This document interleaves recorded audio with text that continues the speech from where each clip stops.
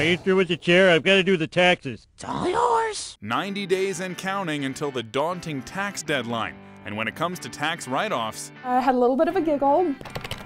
Shauna Weckerlein has heard just about everything. In order to be green and support the government, I would like to buy a camel. So that instead of driving in a car, he could ride his camel to and from work. Add to that a client who wanted to deduct his carrier pigeon so he could hide his business practices from the government. Telephones were monitored and computers were monitored, so carrier pigeons weren't. Weckerlein hears about one or two of these crazy tax tales each year.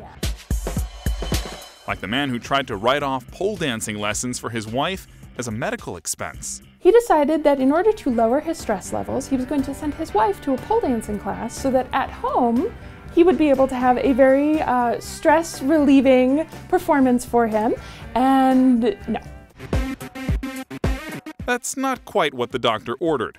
But if you order donuts for the office, you'll not only be the office hero, Thanks Ariel. Man, Ariel. you'll also save some serious dough. Get it? Dough? Donuts?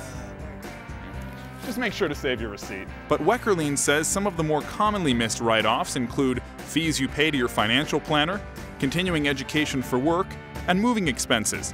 Just remember, the larger the deduction, the greater the risk. Just because you can doesn't mean you should. So be sure to check with your tax professional. Ooh, look, Homer, the IRS. For The List, I'm Ariel Wessler.